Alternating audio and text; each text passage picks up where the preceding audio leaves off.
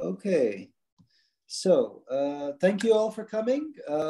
We are very happy today to have Anna Bikovsky and Vadim Gorin presenting this wonderful paper on the asymptotics of co-integration tests for high-dimensional VAR K processes. So Anna, the floor is all yours. Please go ahead. Thank you, Majid, for introducing me and for inviting me, and thank you everyone for coming. So the motivation for this talk is coming from the fact that we are currently entering the era of big data in economics. More and more high-dimensional data sets become available, and new types of data require new machinery to work with them. So in this paper, in this talk, we are going to look at the specific question and the question of testing for the presence of co-integration. And what we're going to do is we're going to analyze what happens with traditional tests for the presence of co-integrations, which were designed based on small number of time series. In the large dimensional and the high dimensional world, so when we are actually in the big data framework. And then after we analyze what happens with those time series, I will show you, I will explain what are the changes that we need to make in the accordance with the large dimensional, with the high dimensional world. So let me first define by means of examples and then formally what it means testing for the presence of co-integration.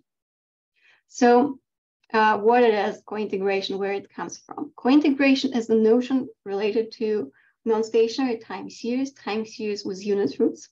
And you can think of non-stationarity or unit roots as say you have a time series and the variance of this time series grows to infinity with time. So it becomes more and more uncertain.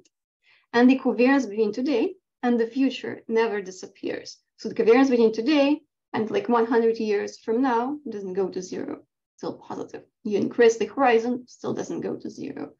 So in macroeconomics and finance, there are a lot of time series which have this property. For example, price level, consumption, output, trade flows, interest rates, exchange rates, and so on and so forth. Usually you either work with the data per se, or you have to take logarithms, like in the case of price level, because it looks like an exponent. And so it turns out if we have multiple non-stationary time series, they can have a stationary linear combination. By stationarity here, I mean that the variance no longer grows to infinity with time. It stays uniformly bounded across time. And the covariance between today and the future goes to zero as we increase the horizon. So this case is called co-integration when we have non-stationary time series and they have a stationary linear combination. Depending on whether data is co-integrated or not, it has different properties and so needs to be modeled differently. So we need to actually know whether our data set is co-integrated or not. And plus, the presence of co-integration means there's the stationary component which is easier to forecast, and that can serve as some way to think of the equilibrium in the economy. So the stationary coordinate, the stationary component is the long-run equilibrium of the economy. So let me show you what I mean. Let's consider first the left picture, where we have on the x-axis time, monthly data from 1950 January until 2010 January. And then we have two curves here, blue solid, blue straight line, and the red dashed line. Those are interest rates on the US treasuries. So the blue one is the short interest rate or the interest rate on the 3-month treasury bill. And the red one is the long rate or the rate on the 1-year treasury bill. So the one which pays you back in 1 year. And if we look, see here, both curves had this very strong persistency. They both go up, up, up, and so on for a long period of time. Let's look here again, they both go down, down, down for a long period of time. So that is an indication of a unit root or non-stationarity, this very strong persistency. And formally, if we do the augmented Zeki-Fuller test of the null of a unit root or non-stationarity versus a stationary alternative, the p-value for both curves is 0.2. So we do not reject the null of non-stationarity. But if we now look at the second picture, where what we see is the spread, the difference between those two curves. Again, on the x-axis is the same monthly data, monthly time. And then this blue curve now in the second picture is much more random. It's more like just noise, fluctuates up and down, up and down. And that is in line with stationary.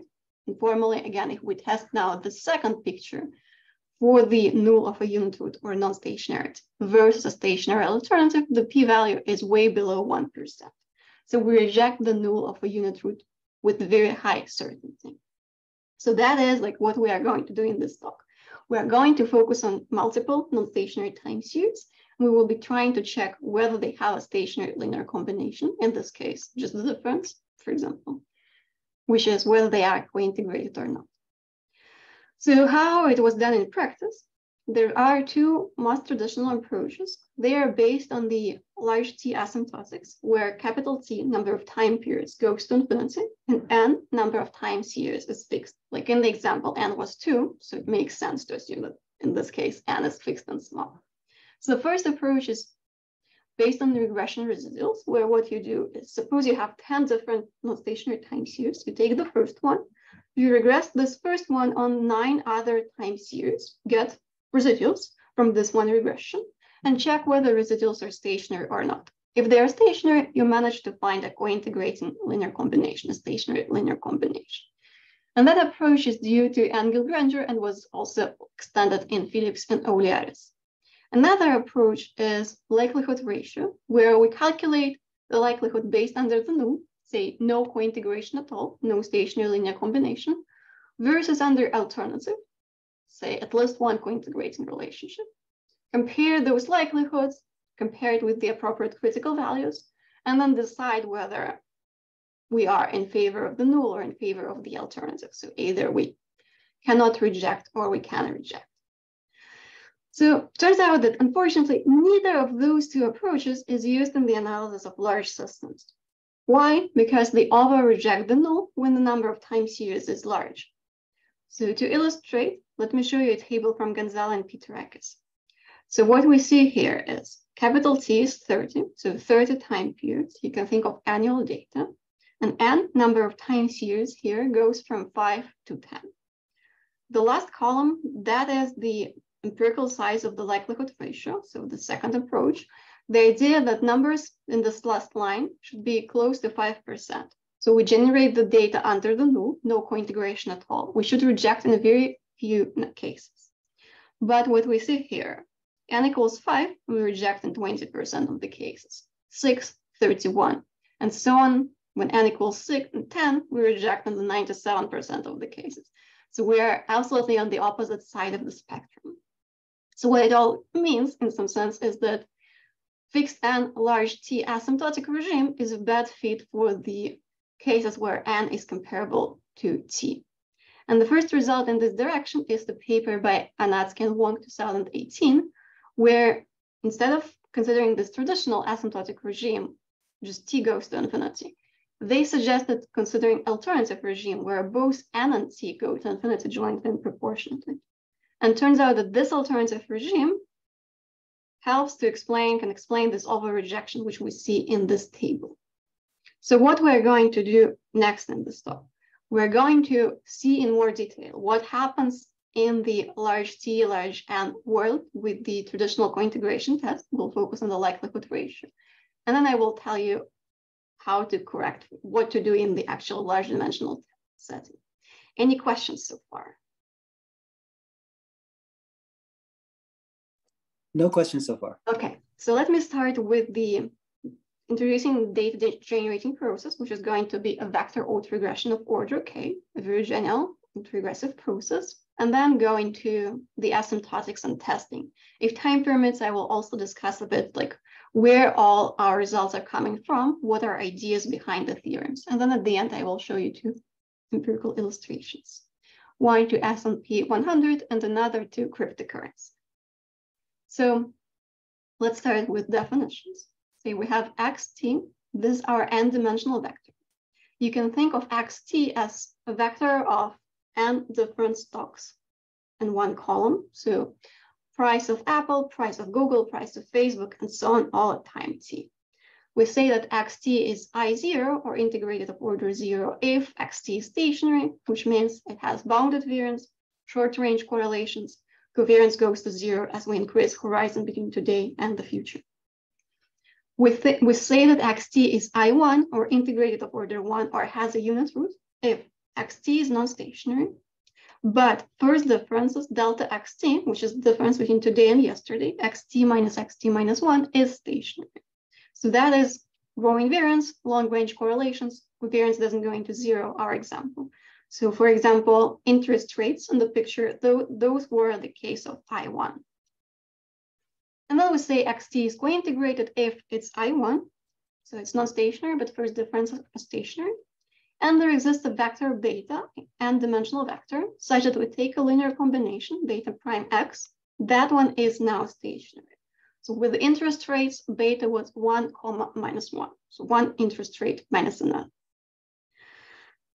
So there can be multiple such co-integrating vectors. So we say that xt is co-integrated of order R0 if xt is again I1, and now there are R0, such different linear independent vectors, or there's n times R0 full rank matrix beta, such that we take beta prime x. This are our dimensional vector, our linear combinations, R0 linear combinations. They're all stationary. But we cannot find one more linearly independent vector, so there does not exist n times R0 plus 1 full rank matrix beta tilde, such that beta tilde prime x is stationary. So those are main definitions. Now we need to introduce some data generating process for x submodel, which we are going to use. And here we are focusing on the vector autoregression of order k, written in the error correction form. So on the left-hand side, we have delta xt instead of xt. Any VAR can be written like this, just subtract xt minus 1 from the left and from the right. And so what we have here, we have first phi dt, that is phi as the matrix of coefficients, and dt is the d-dimensional vector of deterministic terms. So that's where we put all our trends, like intercept, linear trend, quadratic trend, whatever we want, and like seasonality, maybe some specific time effects. So all of this can go in the vector dt, in the matrix dt.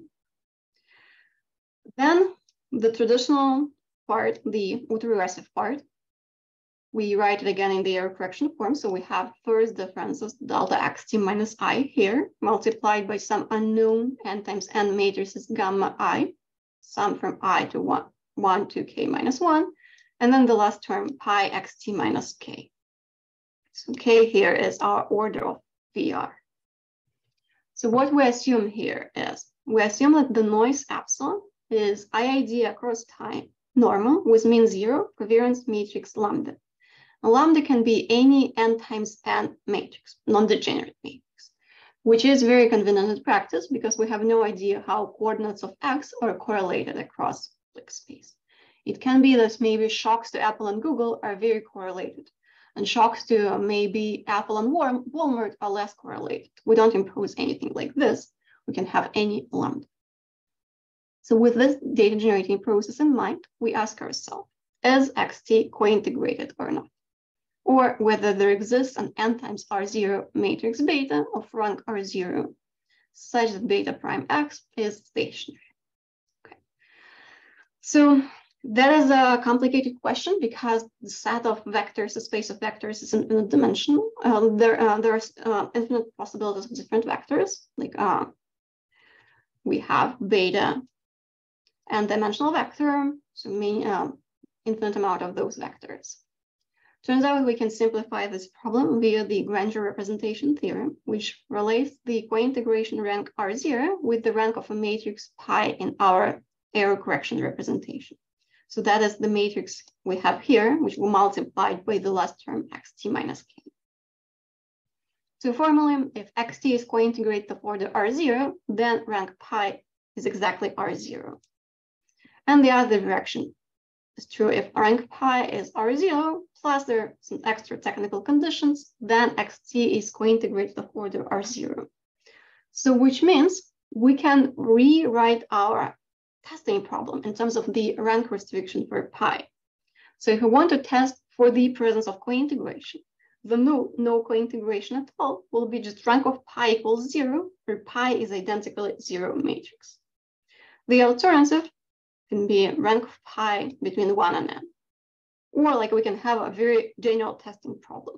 We can test rank of pi smaller or equal than R1, so that in this case, the null will be at most R1 cointegrating relationship versus the alternative between R1 plus 1 and R2 cointegrating relationship, or rank pi between R1 plus 1 and R2.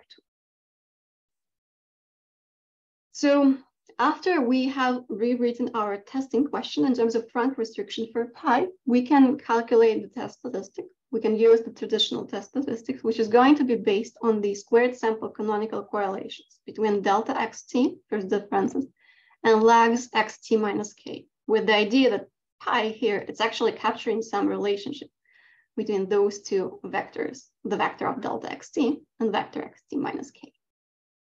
So let's see how formally the testing proceeds. What are those squared sample canonical correlations? So what we do first, we get rid of the deterministic terms and extra first differences delta xt minus 1 by regressing the data on dt and delta xt minus I. We regress both delta xt and xt minus k. So the idea is we want to get rid of this part in our equation and that part, and only capture the relationship between delta xt and xt minus k. So that's why we regress both delta xt and xt minus k on those terms and this terms. Okay, so we get residuals from those regressions. R0, those are residuals from regression of delta xt and those things, and Rk, residuals from regression of xt minus k and those things. And now we can calculate squared sample canonical correlations between R0 and Rk. So squared sample canonical correlations are just a multidimensional analog of correlation coefficient. And just like R0 and Rk are multidimensional, so they have, instead of just one correlation, multiple correlations. So what we do is by the following. We calculate sample covariances between R0, R0, R0, R1, R1, and R1, and so on via those matrices Sij. So I and j can go from 0 to 1, capturing the sample covariance between Ri and Rj. And then what I do is the analog of the squared correlation, which will be covariance squared divided by 2 variances. So here is our one variance S0, 0 inverse. Here is our second variance S1, 1 inverse. And here are our covariances S10, S0, 1. So we take the product of those 4 matrices, calculate eigenvalues of those 4 matrices. This is the same as also solving the following equation. So we order those eigenvalues in the decreasing way. So lambda 1 is the largest, lambda n is the smallest. And now we can form a test statistic based on those eigenvalues lambda. So there are multiple ways of what type of test statistic to form. Let me give you some kind of most traditional examples. If we test the null rank pi smaller or equal than R1 versus rank pi between R1 plus 1 and R2, we can use the Johansson's likelihood ratios test statistic, which will say, okay, let's take the eigenvalues from number R1 plus 1 until R2 and sum logs of 1 minus lambda I. Logs are exactly coming from the likelihood ratio. So that is the statistics you will get if you do the likelihood ratio for this null and the alternative. Another possible statistics is Pillai-Bartlett statistics, where you do a type of a trace test.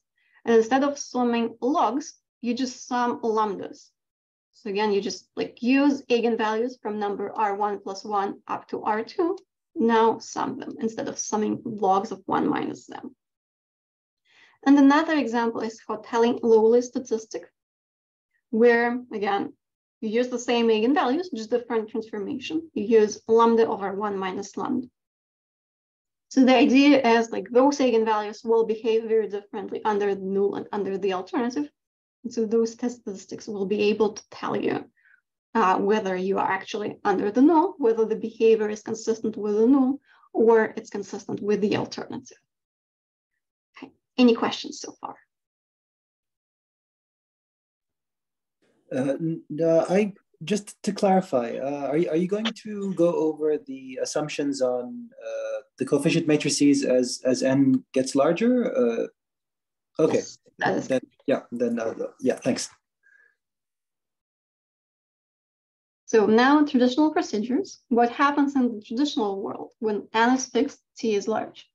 That is like what Johansson did in his papers and also in Stock and Watson 1988. One could derive limit theorems where n is fixed, t goes to infinity. It turns out that those statistics here, like all of them, will converge to various integral functions of Brownian motions. So those were widely used. Like we know, we have seen that they perform badly when n is intermediate, like kind of close to t.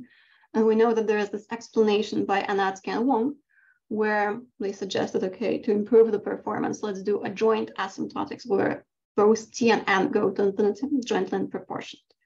So that is what we're going to do. Let's see what happens with those tests under the large N, large T world.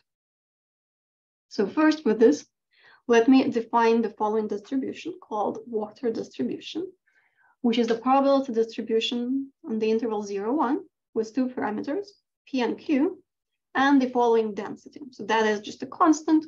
What is important here, we have X minus some constant, another constant minus X on the square root, divided by X, 1 minus X, and we multiply by indicator of those lambda minus lambda plus. So the support of this distribution is actually lambda minus lambda plus inside the 0, 1 interval. So those are lambda minus lambda plus are explicitly given numbers here. And let's see here on the picture, we have various densities. So the blue solid line is the density for P equals 2, Q equals 2. It's symmetric, has two humps on the left and on the right. Here is our support, so that will be lambda minus, the point here, and lambda plus here. If we increase P, so now look at P equals 5, Q equals 2, that is the yellow dashed density, what we see, the support moves to the right. So we increase P, the density shifts to the right, and the hump to the right becomes more prominent compared to the hump in the left. So like the majority, like we shift everything to the right, both the support and the humps. If we do the opposite and increase Q, that is the orange dotted density here, the other direction. So we shift to the left, the left hump becomes the most like prominent visibly. So for now, let's just focus on the distribution. I will later explain you where it comes from. So it turns out this distribution also appears in the cointegration test. So here is our data generating process. And here is our theorem about what happens with the cointegration test in the large NT world. So suppose that K is fixed, T and N go to infinity jointly and proportionally. So the ratio converges to some constant tau, which we assume is larger than K plus 1. And suppose the following condition holds about the matrices of coefficients. So we take the rank of pi, rank of gamma 1, rank of gamma 2, and so on, rank of all gammas, and the rank of our d-dimensional vector, like this d, the dimensionality of the deterministic terms, sum all of them, divide by n, that should go to 0. So that is like a rank reduction assumption. So we assume a small ranks in the limit.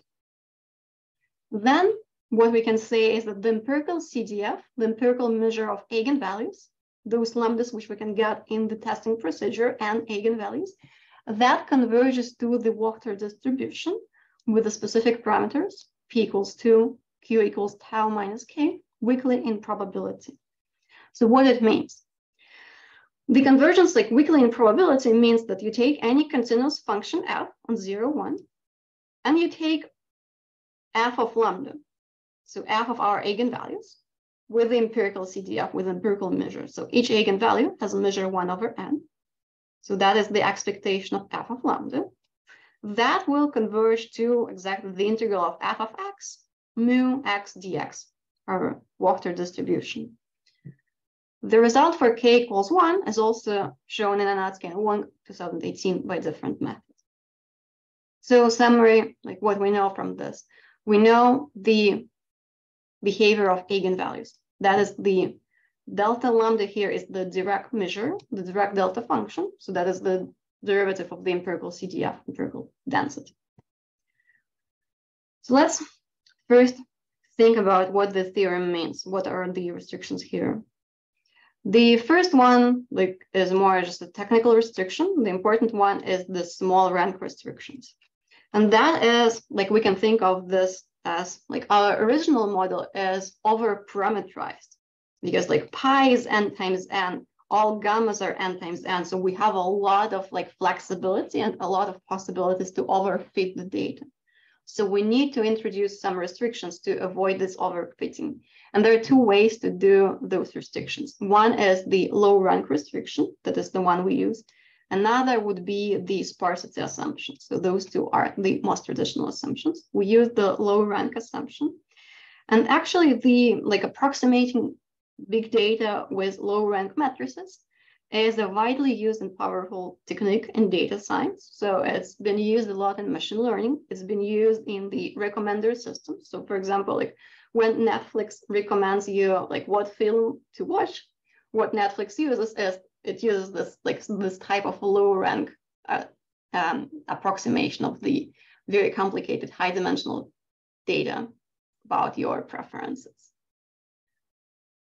And if we think about our economic setting, for example, when can we expect this type of a low rank restriction is for example, if we have a lot of stock prices, they kind of don't affect each other, but there are also multiple macroeconomic indicators, and those macroeconomic indicators affect all stocks. So in this case, we'll have gammas, which have a bunch of non-zero columns. Those are columns regarding the macroeconomic indicators, and the rest will be zeros. So that is kind of some intuition of when and how we can interpret this restriction. So now with this theorem in mind, what we can do is we can analyze what happens with traditional tests, because if we look at this sum here in the definition of weak convergence and probability, that's exactly our classical cointegration test. We have some sum function of eigenvalues. So that what we can do is say if we work with likelihood ratio test statistic, that is the following sum. Sorry, Anna, could I ask one quick question on the previous slide?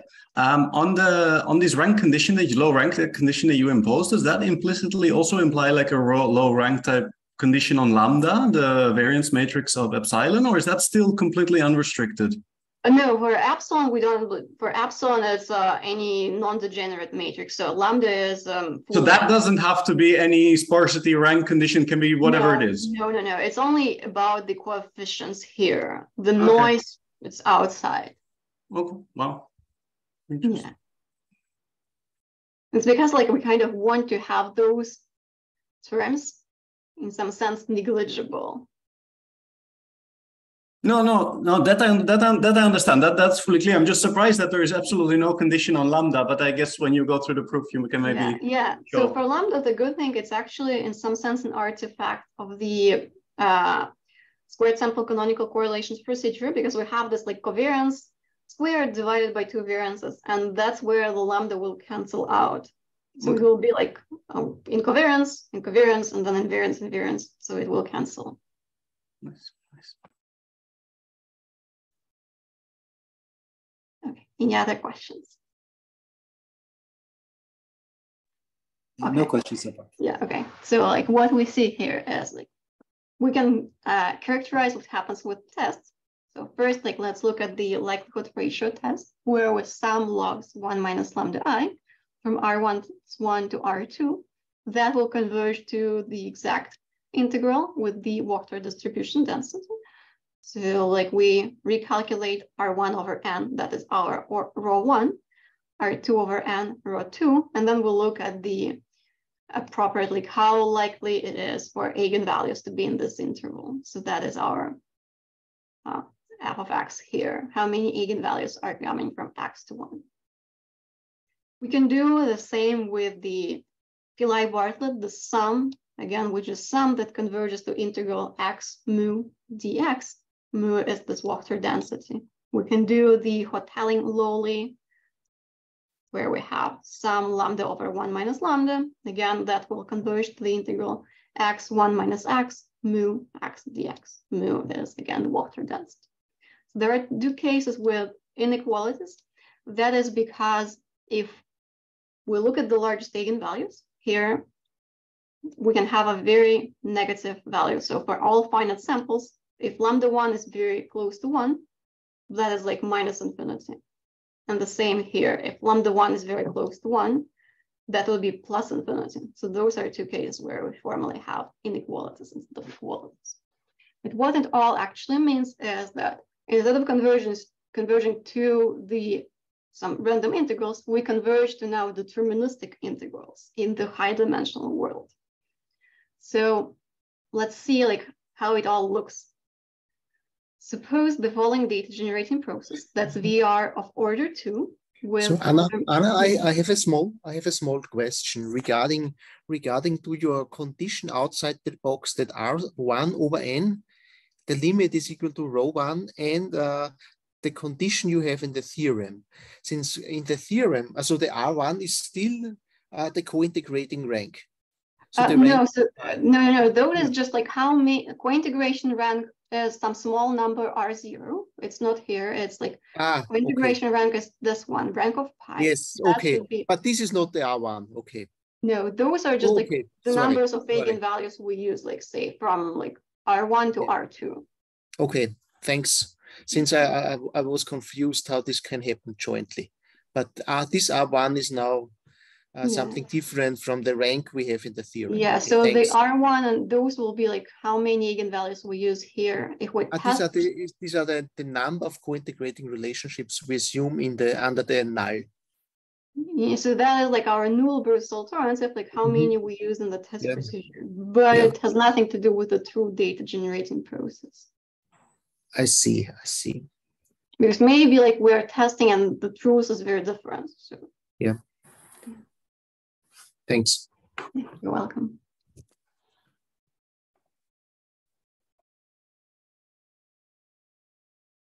So let's see. Here we have VAR of order 2 with n equals 150. So we have delta xt equals to a column once. So that is our deterministic vector, plus gamma 1, which is 0.95, E12 delta xt minus 1. The matrix E12 is the matrix of all zeros, except on the first row, second column. On this cell, we put the value 1. So that is the matrix of rank 1. And then for pi, we also have a matrix of rank 1. In this case, we use a matrix where we have the first column of ones, so there's E dot 1. So the first column is all ones, and everything else is 0, multiplied by 0.1, plus epsilon t IID, standard normal. So for t equals 500, let's see on the first picture here. The blue columns are the histograms of our eigenvalues, lambdas, and the orange is the Wachter distribution. So that is our theoretical limit. So what we see here is actually, yes, the blue is very close to the orange, so that is in line with our theorem. We know it works, and we see it in the simulations. We increase t to 750. The columns, again, those are eigenvalues from the procedure. They change just because the data changes per se. The orange curve also changes because it depends on the ratio t over n. T over n is now larger. And the same if we do t 1000. Again, the columns change, the data changes, and the orange curve changes because t is now larger, t over n is larger. So there's our increase in q, which shifts everything to the left. So here we see the same. The support shifts to the left. So what we can see here is that the bunch of eigenvalues pop to the right and to the left of the support. So we have this eigenvalue here, small column in the first picture, then the same in the second, the small eigen column here and there, and the same there. So what it means, it does not change our theoretical results because it's like just one eigenvalue. It has the probability 1 over n. So when we have those like theorems, 1 over n, as n goes to infinity, goes to 0. So just one small eigenvalue has a negligible probability, so it does not affect convergence in probability and weak convergence in probability. But like in practice, we can see a couple of like eigenvalues popping to the right and to the left of the support of the orange curve. And the like why they appear, it's actually due to non-zero ranks of gammas and pi's. So those non-zero gammas and pi, they lead to a couple of eigenvalues popping to the right and to the left of the support. So let's zoom even more, increase t even more, or yeah, let's increase t even more to 1,500. That is the same data generating process as before, just higher t. So what we see is, again, the orange curve shifts to the left. The spike here, the hump here becomes very prominent. And again, there is one eigenvalue which pops to the right. So now, like, we know what happens with traditional tests in the high dimensional world. They just converge to the integral of this orange curve. But so we need to do some type of a second degree asymptotics. So we need to now understand like how to proceed in the high dimensional world, what to do, like how to test. There are two ways. Like first, like we can look at the fluctuations of the test, like how far they are from the integrals, from the theoretical limits here. Or what we can do is, let's look at this picture, and there's this very strange eigenvalue which pops to the right of the support. We can actually use this eigenvalue. Turns out that the presence of something popping to the right of the support, something appearing here on the flat area of the orange curve, that is an indication of cointegration. So we can potentially, instead of using all eigenvalues and how they differ from their expectation, the orange curve, use like the fluctuation of this largest eigenvalue, how far it is from the rest of the eigenvalue. So how far is this one from the support here, from the majority of the eigenvalues? Okay. Before I move to the testing, any questions? No questions so far. Okay, so then let's try to do testing, and let's try to use this eigenvalue, which is separated from the bulk, because we can see that is an artifact of non-zero ranks. So what we're going to do is we're going to use largest eigenvalues for the cointegration test to say whether there is a cointegration or not, to say whether rank of pi is 0 or not. We're going to use what happens like in the right side of the support. We will need stronger assumptions. So first thing to do is, let's assume that deterministics is just a constant, just an intercept, so that we can rewrite our data generating process as delta xt equals to mu, that is our constant, plus what we had before, the Wood regression of order k part, plus a noise. Okay, so we know that what we want to test is we want to test the rank restriction on pi. That is a complicated question because we have all those gammas. We know that like on average, they give us, we get those orange curves, but for fluctuations, we need something more. So orange curves are kind of low large numbers and we need CLT. So for this, we're going to introduce a proxy null, proxy alternative for our rank equals 0. And our proxy null, H0 hat, is going to say that not only pi is identically 0 matrix, but also all gammas are zeros. So they don't have a small rank, but they are exactly 0. And so that under this H0 hat, the data generating process is just delta xt is mu plus epsilon t.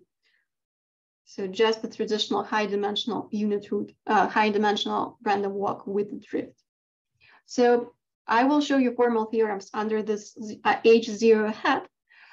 We also have simulations which support the fact that results also hold under the original H0, given some conditions on ranks, like similar to the one we had for the conversions to the water distribution. So what we are going to do is now we are going to calculate the following test statistic. Like if we go with likelihood with logs, we take first our largest eigenvalues. We modify the procedure, the original procedure just a bit. So that is just the technical part, which I'm skipping. But mostly like lambda tilde is very close to the original lambda. So we take likelihood ratio for the first largest, for the first R largest eigenvalues, we recenter and rescale, and that is our test statistic. So here, centering and scaling are explicitly given constants. There are also those lambda plus and lambda minus. Those are the same as we had in the water distribution. And now, turns out we can calculate the limit of this test statistics under the H0 hat, and then use the theoretical limit to get quantiles. So formally, if we want to reject no cointegration at level 1 minus alpha, what we do is we compare our test statistic with alpha quantiles of the distribution to which it converges. So I'm not like showing the exact distribution. I'm only showing its quantiles, but there is like an exact distribution. It kind of looks like a normal hat, but it's not exactly a normal hat. In contrast to normal distribution, it has a positive skew coefficient, so it will be skewed to the right. We'll have different slopes on the left and on the right of the density. So now we have the procedure, just like do the squared sample canonical correlations, recenter, rescale, compare with the quantiles. So let me show you where it all comes from. Any questions before I move to the proof ideas? No questions so far. Oh, sorry. Why the scaling factor into the 2/3? Where does 2/3 come from? But maybe you're going to explain that next. So yeah, so 2/3 comes from the random matrices CLT. So like what we are doing in this theorem, in some sense, we are analyzing fluctuations of eigenvalues of a large matrix. And for a large matrix, that will be like how they fluctuate. So the idea will be like the largest eigenvalues, their density will be like, you can think of being like close to square root of x, and then like that n in the power 2/3 will come from integrating square root of x. But like that is like a very important distinction from the small dimensional world, that in the small dimensional world, we have traditional CLT where rescaling is by square root of n.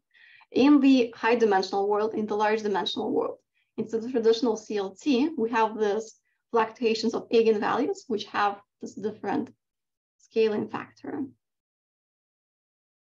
Thank you. You're welcome.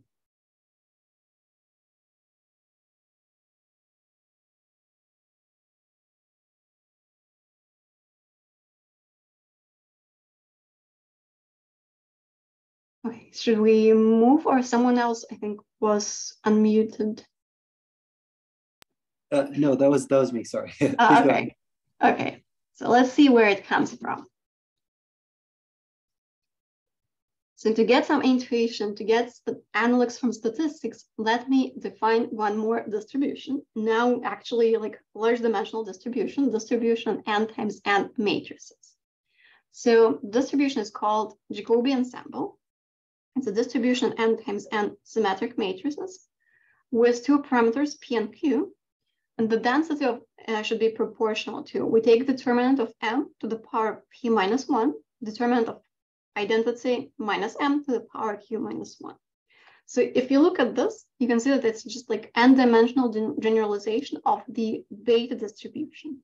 So beta distribution will be a distribution on the 0, 1 interval, x to the power p minus 1, 1 minus x to the power q minus 1. So in a sense, we're doing the same, just in the multidimensional setting, and we are replacing x by n times n matrix and the determinant of this matrix, and 1 minus x by the determinant of identity minus m. Okay. So this Jacobian sample appears in statistics in the canonical correlation analysis. So kind of something similar to what we do in the cointegration testing, because like we have seen that our tests are based on the square sample canonical correlations between like delta x and xt minus k, between lags and first differences. So in statistics, when we have two independent data sets, that is where the Jacobian sample appears. So notice here, the independence is something which we will not have because we have lags and differences. They both contain epsilon at some past time t. So xt minus k contains epsilons starting from time t minus k, and delta xs contains epsilon s. So if s is like t minus k, then they are correlated. So that will not be our setting, but it will be similar. So suppose we have two arrays of data, x, which is n times t, and y, which is k times t. Those two arrays are independent. So that's xit is independent of yjs. And across, like inside array x, we assume that x is IID across time with mean 0, any covariance lambda x. So that is similar to our assumption in epsilon. And the same for y. Y is IID across time, mean 0, covariance lambda y. So again, similar to our assumption on epsilons. So now, first consider a one-dimensional setting where instead of squared sample canonical correlations, we can use the traditional squared correlation coefficient. So n equals k equals 1. And let's calculate squared sample correlation coefficient between x and y. So that is the following thing. We sum xtyt squared, sum xt squared, sum yt squared. Turns out that this ratio has an exact distribution. It has beta distribution. We do not require any asymptotics here. T is fixed, doesn't go to infinity. Voila, that has exact distribution, beta distribution. Now, if we have a multi-dimensional setting, so k larger or equal than n, larger or equal than 1, we know, okay, now there are multiple correlations instead of just one. So we do the squared sample canonical correlations between x and y. That is solving the following equation, or looking at the eigenvalues of x0, x inverse, sxy, syy inverse, syx. So that is like very similar to what we had in the cointegration test. So that's what we had here. Very similar equation. Just now, instead of those s1, 0, 0, 0, and so on, we have sample correlations between x and y. So we calculated this squared sample canonical correlations. Those are n numbers from R1 being the largest to Rn being the smallest. Turns out they also have an exact distribution. Fixed n, fixed k, fixed t, no asymptotics. They have a distribution of eigenvalues of the Jacobian sample with the exact parameters. So here is our p, here is our q. So that is what we kind of want to connect to. There are cases in statistics where there is the Jacobian sample. We are not in the case, we're very far because the independence assumption is not satisfied. Turns out we kind of still can perturb our procedure, create this additional source of independence, and then get back to the Jacobian sample. So formally, what we can do is, suppose that T and N go to infinity, again, jointly and proportionately, the ratio is larger than k plus 1. And suppose that we have our H0 hat, our proxy null, then we can couple eigenvalues from the test matrix. Those are our lambdas, and eigenvalues from the Jacobian sample with those specific parameters in such a way that the eigenvalues from the Jacobian sample and our test matrix are very, very close. So the maximum is smaller than 1 over n to the power 1 minus epsilon, epsilon any positive number. So here there are two results hidden. So the first result is that we can couple eigenvalues and create Jacobian sample. That one is true even in fixed NT world. So that one is not asymptotical. We have the exact procedure, take our test statistic, replace some deterministic matrix with the random matrix, which kind of creates this additional source of independence, and we get the exact Jacobian distribution. The asymptotic part is that the eigenvalues get closer to each other. So as we increase n and t, the eigenvalues from one procedure, from the original one, and from the perturb, they get closer and closer and closer.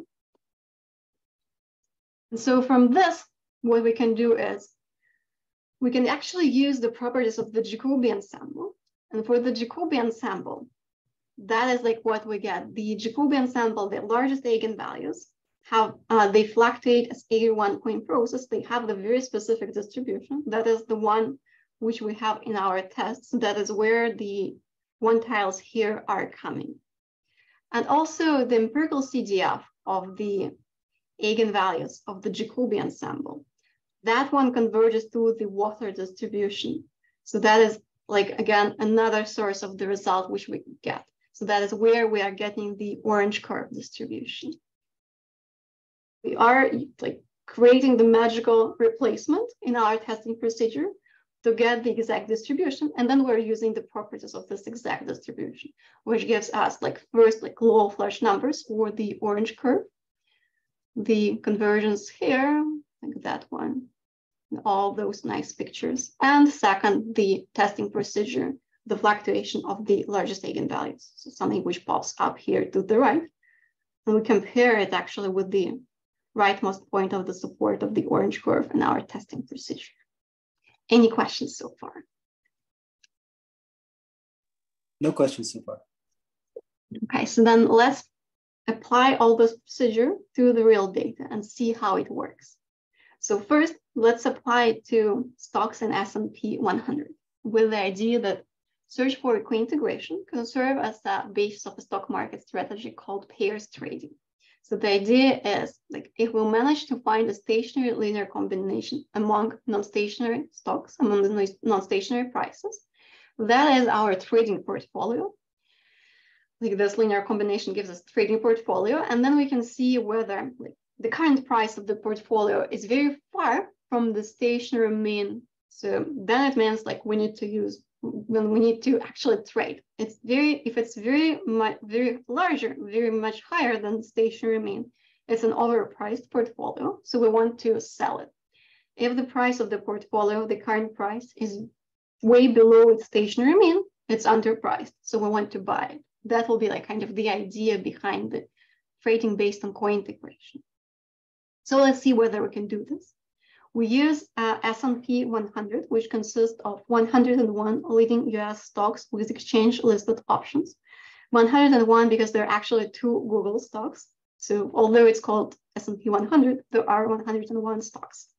So we use weekly data for 10 years from January 1st, 2010 to January 1st, 2020, which gives us 522 time periods. And the idea is that we exclude COVID data when we exclude crisis of 2007, 2008 data, so that we are like kind of more robust. And for X, we use logarithms of weekly S&P prices. Not all of those 101 stocks were observed for the entire 10-year span. So we restrict ourselves to 92, which were observed for the entire duration of the horizon. And so we ask ourselves whether S&P is actually cointegrated or not. So let's think about like, can we actually trade based on those stocks? Turns out, no, we do not reject the null of no cointegration. For example, if we do test based on the largest eigenvalue, it has p-value around 0.22, so way above 5%, which we use for statistically significant projection. And let's see in more detail, like what is going on. So we construct a test by calculating 92 eigenvalues. That is our procedure. Let's plot those 92 eigenvalues. Those are blue columns, the histogram of eigenvalues. And the orange curve is our theoretical limit, the water distribution. So we know that under our small ranks assumption, the empirical CDF converges to the orange curve. And that's exactly what we see in the real data. So we see that our modeling, our theoretical modeling, matches what we see in the real data. And what is especially interesting is the match of the support of the orange curve and the blue columns. So they're almost identical here and there. And the fact that there is nothing to the right of the support, that is in line with the no cointegration. So we know that like we use the largest eigenvalue in our testing procedure and we compare it with the rightmost point of the support here. So in this case, they are very close. So no statistically significant rejection. If we do, that was based on the VAR of order 1. If we do higher order of VARs, very similar pictures. So we increase the order of VAR, the shapes of orange curve and the histograms change, because in the procedure, the order of VAR matters. That for, like, if you have VAR of order 1, you don't regress on delta XTs. VAR 2, you regress on delta XT minus 1. VAR 3, you also regress on delta XT minus 2, and so on. So procedures change a bit. That means the blue histograms change, and the orange curve, they depend on the K, the order of VAR, so they also change.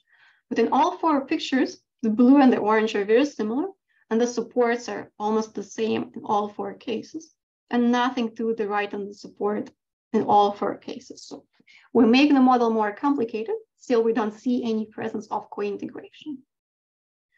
What is the intuition for all of this? As like kind of no arbitrage, no free lunch. What could be traded is already used and exploited. So if there would be a possibility to trade based on co-integration, some would have already used it and it would disappear in such an efficient market, such as like traditional stocks. So now let's do the other market. Let's do a more novel market with cryptocurrencies. Can I ask a question? Yes. Sure. So a bit puzzled about the distinction between H0 hat and H0. So have we now failed to reject H0 hat or H0 basically? And because yes, the latter would apply for 4K, right? Mm-hmm. That's a good question. So formally, the theorem is under H0 hat, but simulations suggest that it's like really a proxy. So our limit also holds when we have H0 instead of H0 hat with some small ranks. Okay, so there's not a risk of, let's say, spurious rejection when actually some of those gammas are non-zero rather than the pi, so to speak. So if you believe that gamma can have a like full rank, then you're in a problem. Okay. But something like small ranks, that's probably still fine. Thank you. So let's see the cryptocurrency. Here is the daily data with 25 cryptocurrencies from Kilber and Zhang on Cointegration cryptocurrency dynamics. This picture shows log prices for those 25 cryptocurrencies for 2 years.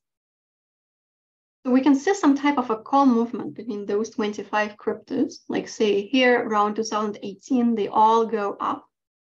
And that is potentially an indication of some type of co-integration, this type of call movement. So we ask ourselves the same question.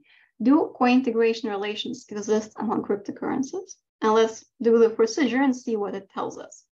So again, we have VAR for the 1, 2, 3, and 4. The blue columns are histograms from the cryptos, and the orange is the Wachter distribution. So now we see that there are a couple of eigenvalues which pop to the right of the support, both for VAR of order 1, 2, and 3, 4. So for all of them, there is something which pops to the right. This doesn't affect conversions to Wachter just because they have a negligible probability in the limit, but that is what we actually use in the testing procedure. So largest eigenvalues are very far from the support.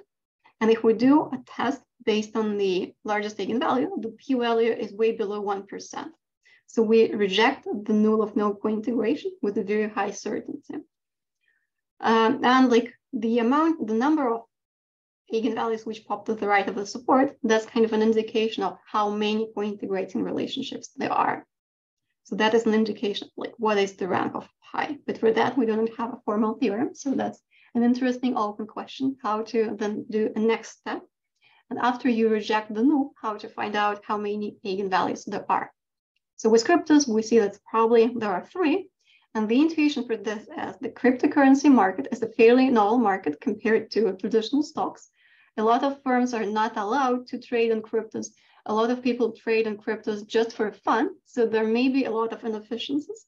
And the presence of co-integration can be one of such inefficiencies.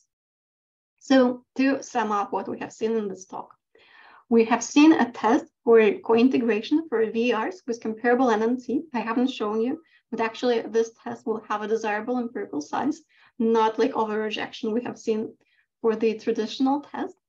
We have analyzed asymptotic properties of the test. We have seen what happens with the traditional test in the large NT regime. We have seen like how to like readjust the procedure and readjust the critical values and asymptotics in accordance with the high dimensional world. And we have seen that like all of this together bridges together econometrics and random matrix theory, which I believe opens new directions and creates new tools for future research. So we have seen Jacobi ensemble, vector distribution, and 81-point process. I haven't shown you exactly, but that is the theoretical limit of the test statistic. So those are random matrix objects which appear in the econometrics setting. And we have seen how to apply those tools to stocks in S&P 100 and to cryptocurrency. We have seen that the results are very different.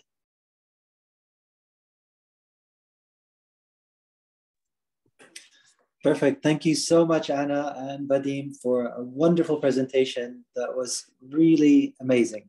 Let me just stop the video.